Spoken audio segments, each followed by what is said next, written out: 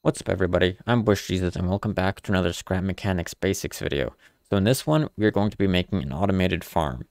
When I say automated, I mean it plants, it waters, it fertilizes, and it collects all on its own. All you need to do is supply it with the fertilizer, the seeds, and the water, and you're good to go. So, the components we're going to need for this video are on the side of the screen now. You're going to need 9 soil, 205 blocks of your choice, so stone, wood, whatever you want. You're going to need 1 logic gate, 1 sensor, 2 timers, a controller. All of those can be level 1. They don't need to be any higher.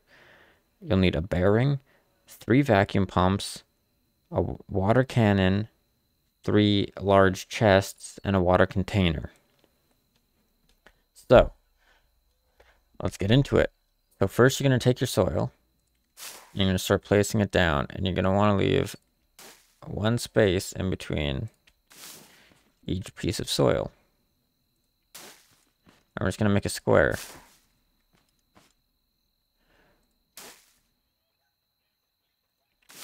Alright, just like so.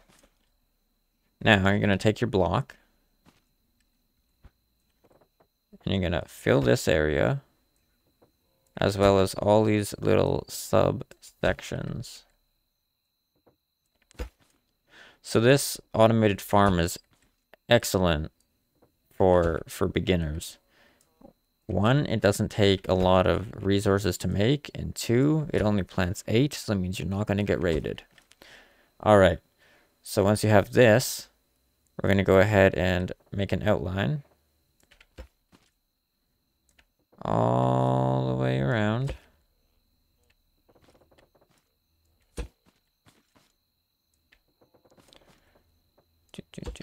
Just like that. So this is what we have. And then we're going to go up another level, but we're going to leave a 1 gap in the middle. And the reasoning for this gap will become obvious later on, but in short, we're going to be using a sensor to run this whole thing. And we need this gap here so that the sensor doesn't detect the wall.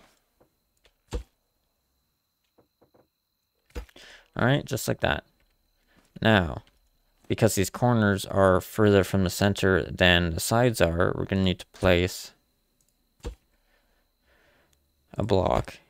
2 blocks in each corner, just like this.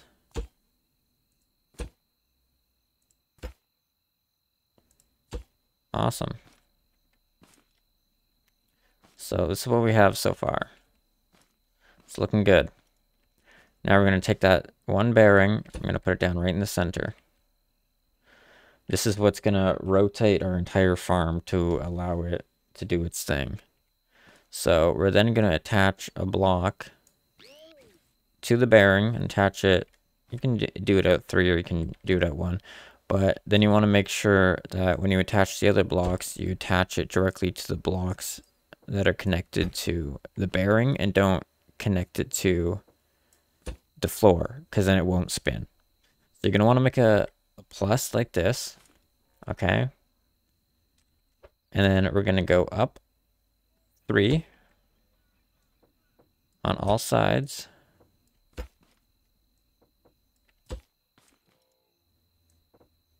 Just like this. And then we're going to want to go like that on all the sides. But you can pick whatever side you want. I'm going to use this side in the example. You're going to want to place a second one there, just like that. Okay? So now let's start with our components. So let's get the logic gate, and we're going to place it down, just like that. We're going to place the sensor right below it, like that. So you can see this is why we have the gap here, so it doesn't detect the wall. So just like that. And then we're going to go put a timer in these 2 slots. And the controller in this slot. Just like that. Simple enough. And that's all like the complex components that we need. Now we're gonna attach the controller to the bearing. Okay. We're gonna go into the controller. Make sure you turn on loop, just like that. So you want it to be yellow lit up. And then you go over to your first section, which is the bearing. And you're gonna wanna turn this to plus 45. All right. Perfect. Now we're gonna wanna move over to the timer. And this one we're gonna put to 20 seconds. Okay. So we're gonna put that one to 20 seconds. I'm gonna come over here to this one. I'm gonna put this one to 10 seconds. All right. So it's 400 ticks and this one is 800 ticks. So if you just use the sensor as the front, then the timer on the right will be 10 seconds. The timer on the back will be 20 seconds. Okay.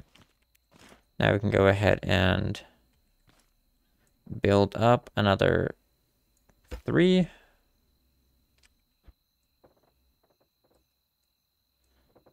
Just like this. And boom. That is all of our blocks. Perfect. So now you can go ahead and take out the vacuum pumps as well as the water cannon. We'll get that switch ready for later on. So you're gonna want vacuum pump there.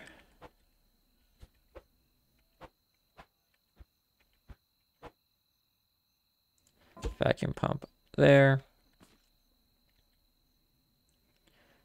Vacuum pump there. Oh, apologies. This one is actually the water cannon.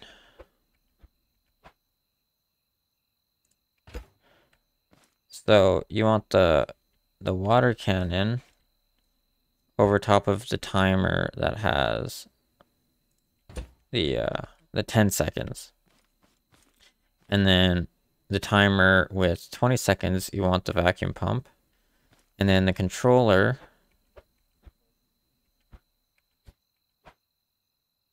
you want the vacuum pump, as well as the sensor you want a vacuum pump. So just like this. Okay.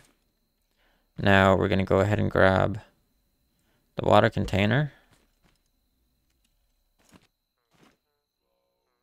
Okay. And you want to place it. It doesn't matter how you place it because that's just tethered together. So you can just place it however you want on there. I'm going to go ahead and pick up all 3 of these chests, and I find it easiest to hop up on top. And then again, you can place it however as long as it's connected. I like to place it like this.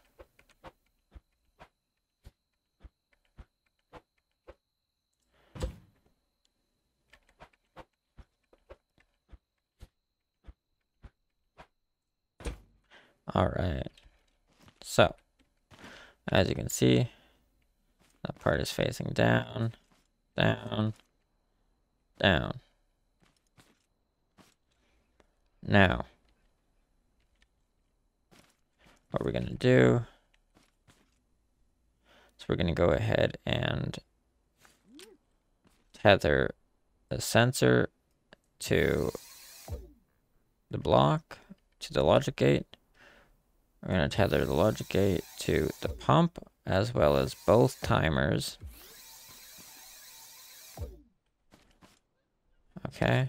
And you want to make sure your sensor is on 4. So again, you only need a level 1 sensor and put the range to 4.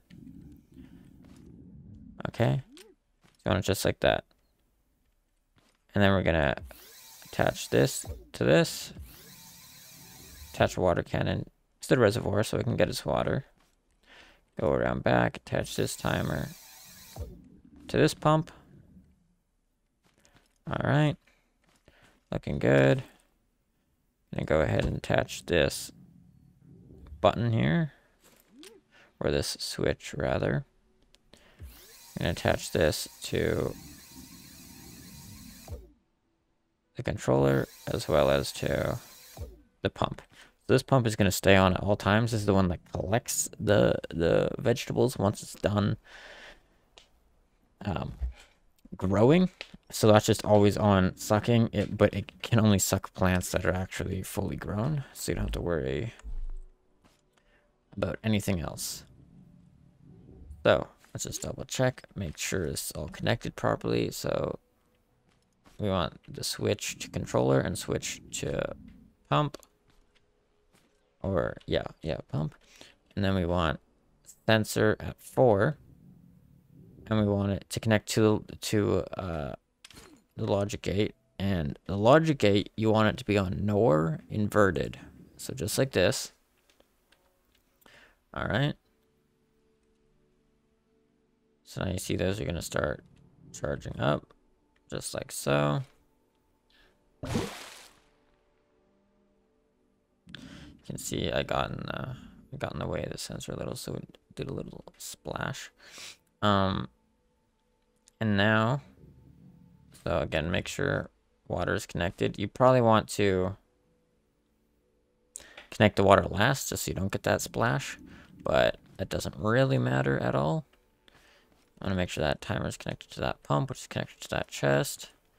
You want that. Okay, so we are set. Now, all that's left to do is to go ahead and put our vegetables in here, or whatever plant we're growing.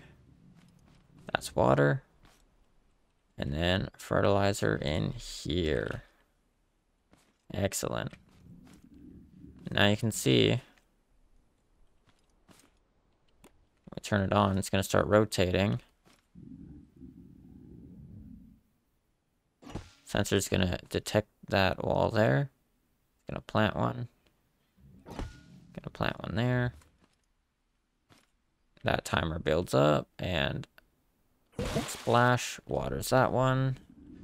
Timer builds up again.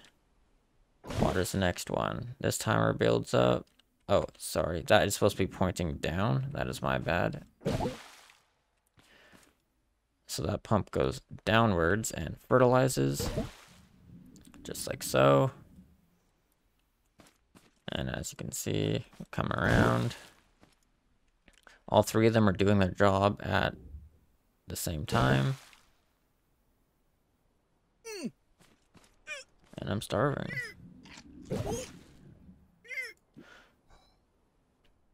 So yeah. You want that pump down. You want that pump down. And then this pump right here, you actually want to go up, because that's what's going to suck up the vegetables when it's done. So that's the one with the controller you want to go up. The other 2 pumps you want to go down. All right. Now I am going to speed this up a little so you can see it in action once the plants are grown and it starts collecting them and then replanting them. So you can see here some of the tomatoes are finishing and the pump is sucking them up and then they are being replanted. So let's go take a look over here. Boom, up.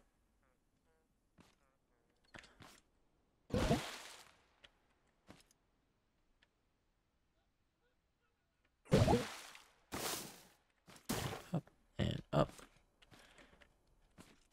Now everything is being replanted, re-watered, and refertilized.